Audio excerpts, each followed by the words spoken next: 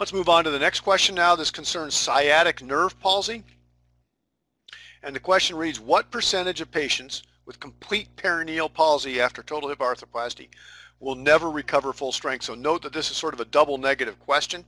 And the answer to this question is answer number 2. That is 60 to 65% of people will not recover full strength if they've sustained a sciatic, a perineal branch of sciatic nerve palsy after total hip arthroplasty, which means that the likelihood of complete recovery is only 35 or 40%. And the rest of the answers are incorrect just because they're not the right number.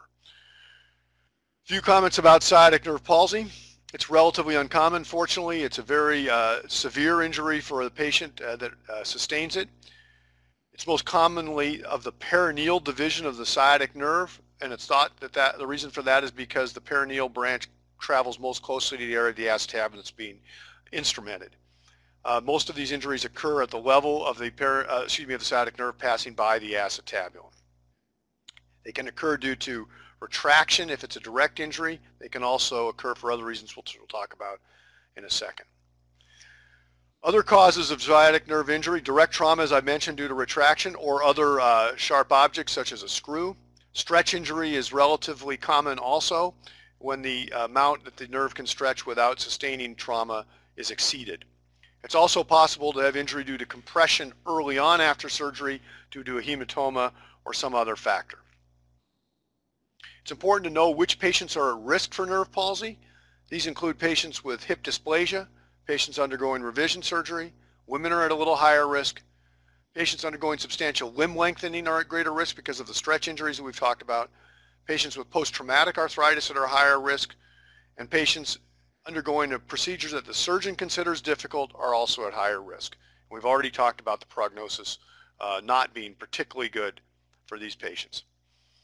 Most patients present with numbness, paresthesias, or weakness, but it's important to know that later on one of the most important symptoms can be recurring and ongoing pain, which is frequently one of the patient's greatest complaints. If the problem occurs early on, it's important to examine the patient to make sure there's no evidence of a major expansile hematoma, because that's a potentially treatable problem. And if there's a question about whether a hematoma is present, a CT scan or ultrasound can be done to try to identify that. And if it's present, of course, evacuation would be appropriate. Let's move on to another question regarding sciatic nerve palsy. This relates to a patient who undergoes total hip arthroplasty and immediately after surgery is unable to dorsiflex her ankle or extend her great toe. 4 weeks later, she continues to have what they call a slapping gait, which I presume means the patient has a foot drop. And the question concerns what would be the appropriate further management.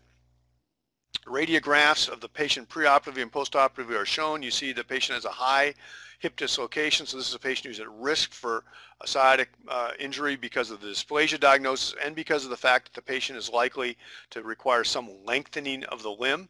The postoperative radiographs are shown. I will just draw your attention to one finding on this radiograph, which is the long central screw there, which does have a bearing on the potentially correct answers to this question. So the correct answer to this question is given as answer number 3, ankle foot orthosis, and I think that is true, that at 4 weeks after surgery, the great majority of patients, the correct answer would be observation and treatment with an AFO. In this particular case, because there's a long screw, you could make the argument that further imaging to make sure that screw wasn't against the sciatic nerve would be appropriate.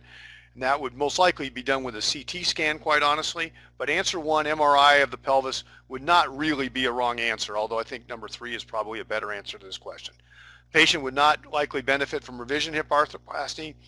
Posterior tibial tendon transfer would not be done early on. And whether or not you get a neurology consultation would be up to the surgeon, but there's not any clear major benefit in doing so. Treatment of sciatic palsy. It's important to know intraoperatively, of course, the best thing to do is to prevent it. So if you're doing a high hip dislocation patient such as the one described, a subtrochanteric osteotomy with shortening of the bone is often done to minimize the stretch of the sciatic nerve, or using implants to allow you to avoid excessive stretch of the nerve. If the problem occurs immediately postoperatively, most surgeons would place the patient in a position of hip extension and knee flexion to try to relax the sciatic nerve. And if there's any evidence of a expanding hematoma or a large hematoma in the region of the nerve, immediate evacuation should be done, and that should be considered an urgent surgical problem. And then for the patient with a persistent problem, an AFO is the first line of management, as we've already discussed. If you enjoyed this video, please consider leaving a like. We'd love to hear your thoughts and what you'd like to see next in the comments. Don't forget to subscribe to our channel and follow us on social media.